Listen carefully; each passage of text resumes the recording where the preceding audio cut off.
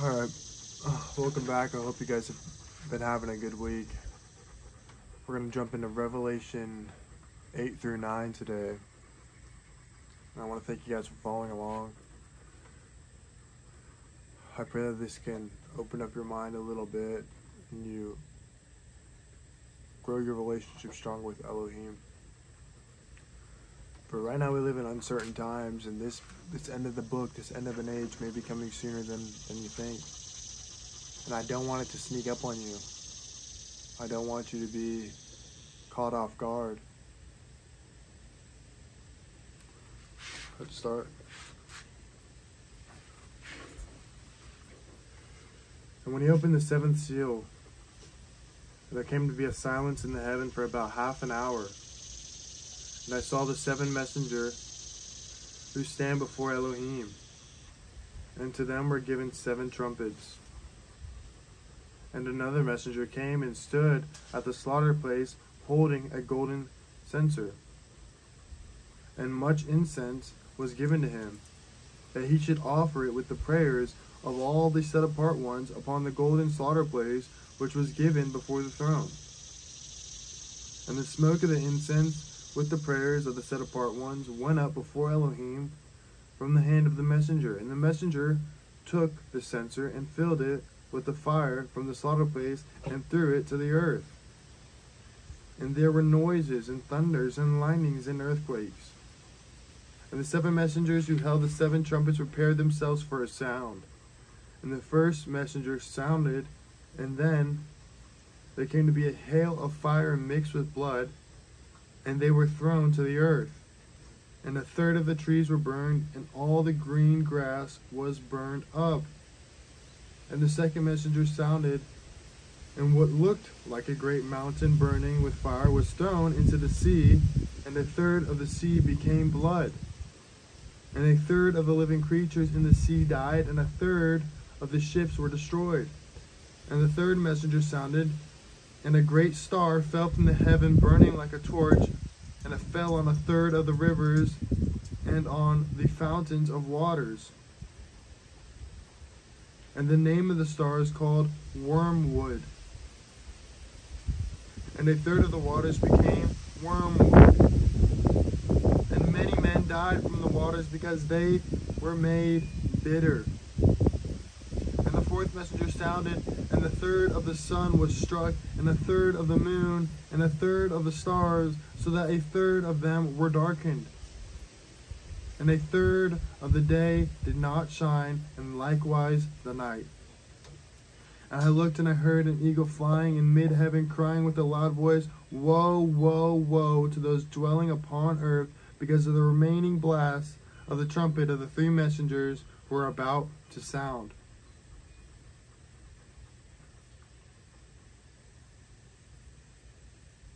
And the fifth messenger sounded, and I saw a star from the heaven, which had fallen to earth, and the key to the pit of the deep was given to him. And he opened the pit of the deep, and smoke went out of the pit, like a smoke of a great furnace. And the sun was darkened, also the air, because of the smoke of the pit. And out of the smoke locusts came upon the earth, and authority was given to them as the scorpions of the earth to possess authority. And it was said to them that they shall not harm the grass of the earth, or any green matter, or any tree, but only those men who do not have the seal of Elohim upon their foreheads. And it was given to them that they should not kill them, but torture them for 5 months. And the torture was like a torture of a scorpion when it stings a man. And in those days men shall seek death, and shall not find it, and shall long to die, but death shall flee from them. And the locusts looked like horses prepared for battle, and on their heads were crowns like gold, and their faces were like the faces of men. They had hair like women's hair, and their teeth were like lions' teeth. And they had breastplates like breastplates of iron, and the sound of their wings was like the sound of chariots of many horses running to battle. Can you just think about how freaking scary that is? Like Alien vs. Predator type stuff.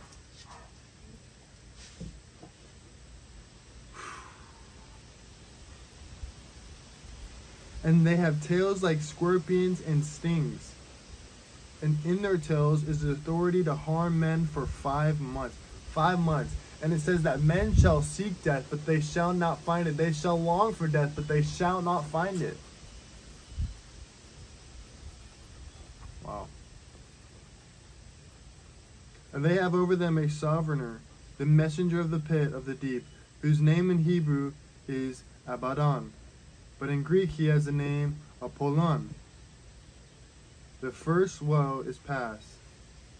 See, 2 woes are still coming after this. And the 6th messenger sounded, and I heard a voice from the 4 horns of the golden slaughter place, which is before Elohim, saying to the 6th messenger who had the trumpet, release the 4 messengers, those having been bound at the great rivers of Euphrates, and the 4 messengers, those having prepared the hour of the day and the month of the year, were released to kill 1/3 of mankind. And the number of the armies of the horsemen was 200 million, and I heard the number of them. 200 million horsemen. And this is how I saw the horses in the vision, and those who sat on them, having breastplates of fiery red, a hyacinth blue, and sulfur yellow. And the heads of the horses were like heads of lions, and out of their mouths came fire and smoke and sulfur, and 1/3 of mankind was killed. These 3 plagues, by fire and smoke and the sulfur which came out of their mouths. For the authority of the horses is in their mouth and in their tails, for their tails are like serpents having heads, and with them they do harm. And the rest of mankind who were not killed by these plagues did not repent for the works of their hands, that they should not worship the demons and idols of gold and silver and of brass and of stone and of wood, which are neither able to see nor hear nor walk. And they did not repent for their murders, nor their drug sorceries, nor their whoring, nor their thieves.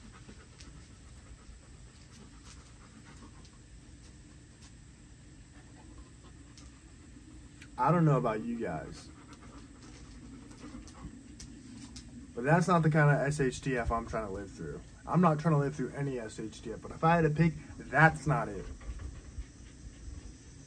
That's not it.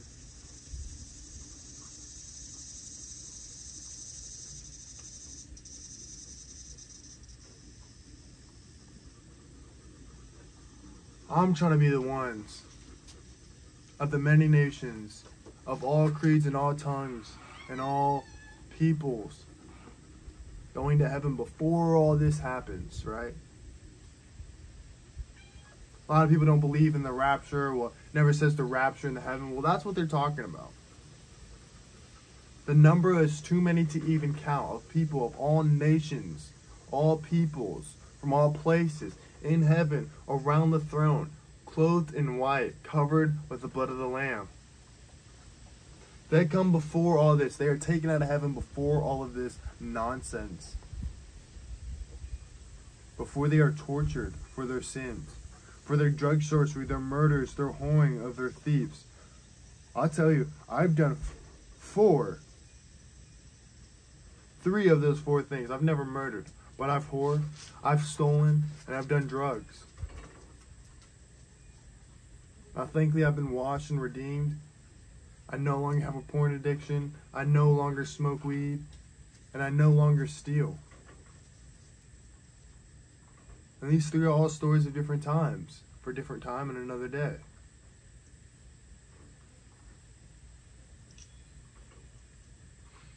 But we go out and look into this world right now and we talk about murderers, active shooters. It's a big deal in today's society. The killing of the innocents. What is murder? The murder is the content of someone's heart. Murder is not the preserving of life.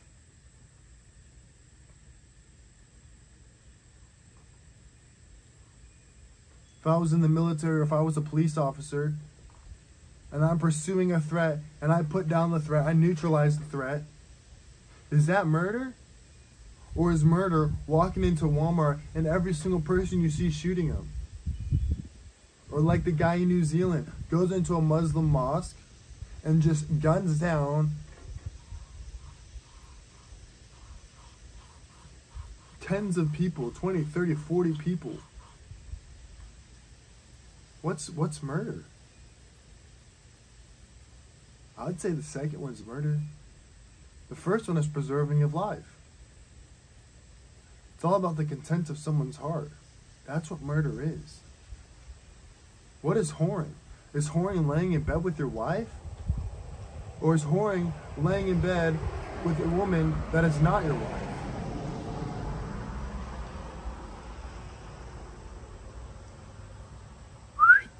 Here. What is stealing? Is stealing working a good job, making great money? Or is stealing scamming people, breaking into houses and cars?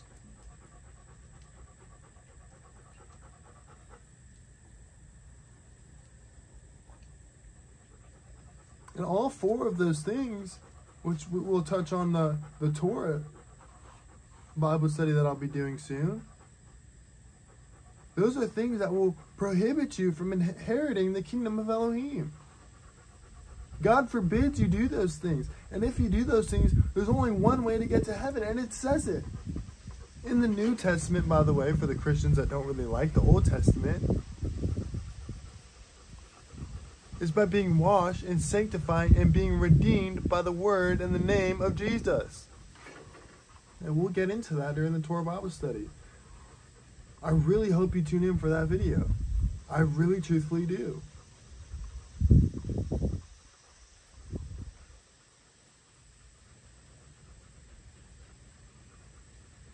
I mean, those churches that have the pride flags and say Jesus accepts everyone, yes, you're right. Jesus does accept everyone.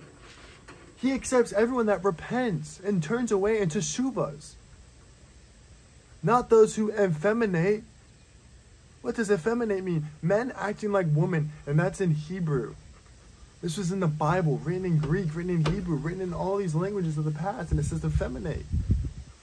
Men who act like women, women who act like men. Hey, transgenders, gays, anyone? Listen, as a human being, I have no problem with the gays. But as a religious standpoint, my God has a problem with them, right?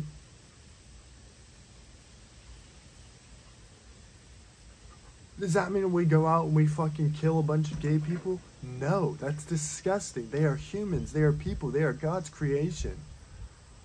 We're supposed to love on them. We're supposed to bring them into the church, but we do not lie to them. Hey, God loves you. He loves you so much that he wrote in his book that if you do these things, you will not inherit the kingdom of Elohim. He tells you what will happen. Script by script. If you commit adultery, what's going to happen? Script by script. And then he tells you what to do if you do those things. Not if you do those things, you'll never inherit the Elohim. Because if he said that, I would never inherit that kingdom of Elohim. You would never inherit the kingdom of Elohim. Because you, through that screen, is not perfect.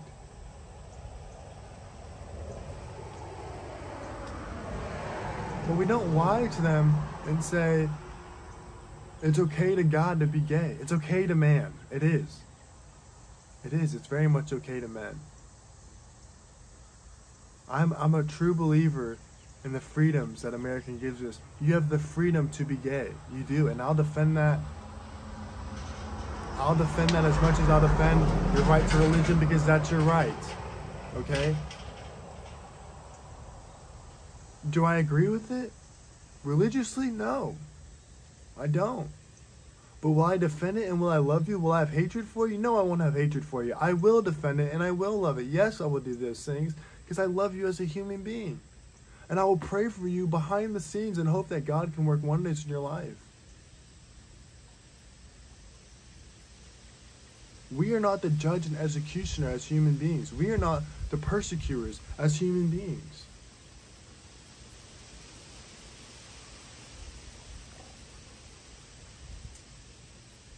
I pray that you guys think about this kind of stuff.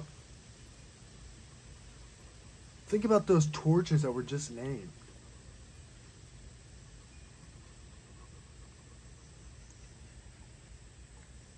An end of an age is coming, whether or not in our lifetime, but it will be in the soon generations after us, our kids and our family members. How are you going to raise up your kids to be? Raise up your kids the way that they should go so they do not depart from it when they're older. Raise up your kids so they can preach to the next generation and open up their eyes. Don't fall for the wickedness. Don't be deceived just because men says that's okay. The traditions and dogmas of men is what has gotten us here in the first place. Now, do we fucking hate gay people? No. We should love on them and care for them and preach to them. Do unto you what you would do unto others, what you would want to be done to you. Do you want someone to persecute you because you're a Christian? No. Should you persecute someone because they're a transgender? Hey, no. No matter how much you don't agree with it. That's for the judge and executioner. That's for Elohim. Your job is to be a fisher of men. To be a discipler, to be a teacher, to be a preacher. Speak the word in love, not in anger. But don't tell them it's okay. Sometimes you gotta be blunt, but in love. A great mentor of mine, he says, hey brother, I love you, but. It's not, hey, you're fucking up. It's, hey, I love you. And I'm gonna tell you this because I love you. Hey, I love you, but I saw you on Instagram, and when you went to your search page, there's a bunch of naked women. Right? See, it's better to cut off your eye than to lose your whole body. It's better to cut off your right hand than to lose your whole body. See, in a day and age, most people aren't going to cut off their hand and eye, right? I had an addiction to porn. I didn't cut off my hand or my eye. You know what I did? I deleted the apps that fed into that. I no longer have an Instagram. My Instagram is ran by my wife.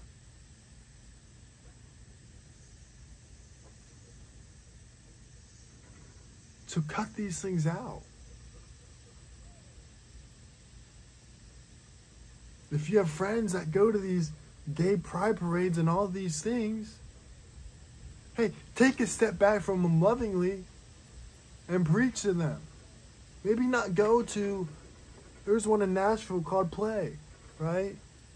And I have brothers and friends that used to be friends that I still love and I still pray for, but I don't really hang out with them because they've chosen that life.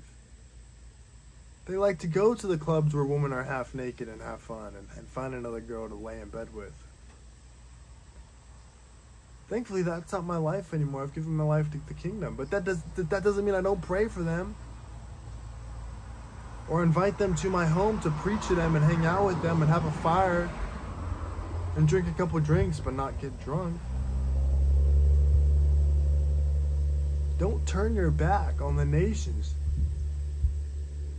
Go out and preach. Jesus came and sat with sinners. And the priest asked his disciples, and he overheard, and they said, hey, why does your master sit with sinners and pagans and tax collectors? And he overhears him and he says, hey, do the healthy need a physician or the sick? Who needs a saving? Someone who already believes or someone who doesn't believe? You are called to be a fisher of men. Take that proudly. Find your calling. It's been inside of you since the beginning.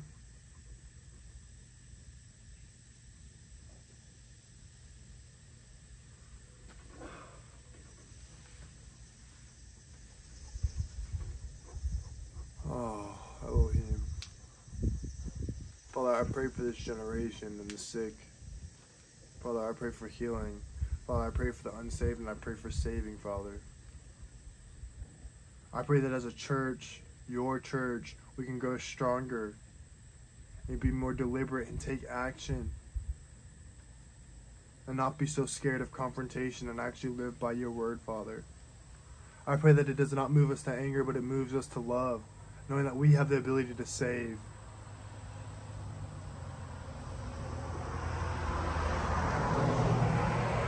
Father, and I pray for those people at an end of an age that are being tortured, Father. Father, I pray that some of them teshuva and understand that you're the Lord. And they end the tormenting, Father. Father, but I know what is written, and it shall be done, Father. But I pray for those souls. And I pray for the generations and generations to come before it, Father. I pray that they can have saving and not fall into the wicked depth of the pit, Father.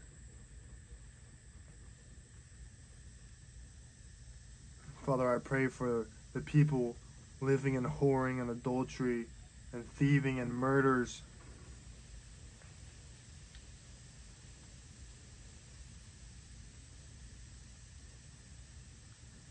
Father, I pray that you can raise them up and be mighty warriors of God, and they shall teshuva. Saul to Paul, Father, in your name.